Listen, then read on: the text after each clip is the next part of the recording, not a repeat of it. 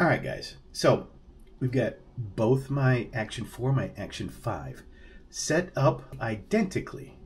So in short, I have it set to white balance at 5600 Kelvin. Also, I set it, I think, at 200. I am in D-Log M.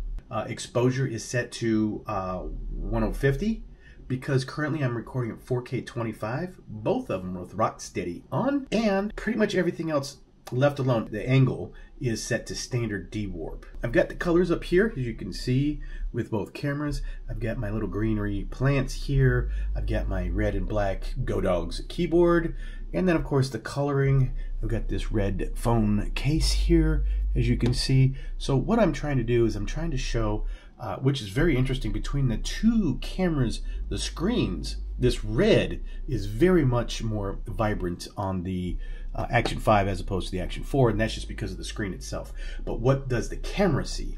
So here's what it looks like in straight, no color adjustment. This is what you've been watching the whole time. And then, there we go. This is my attempt at color grading. It is probably horrendous, but nonetheless, this is what I am doing and I'm trying to learn. And there you go. So I wanted to give you guys a quick look at what's going on here related to being a little more cinematic. And granted, we're in a fixed mode. This is in a fixed mode. And I'm also trying to show you some skin tone colors with my orange watch, and this is my standard skin tone color. But these cameras here are in a more of a cinematic approach. Granted, I don't do anything cinematic that I know of. I just make videos, but who's to say that I shouldn't try a little bit more? Now, all this aside, this is what these cameras can do.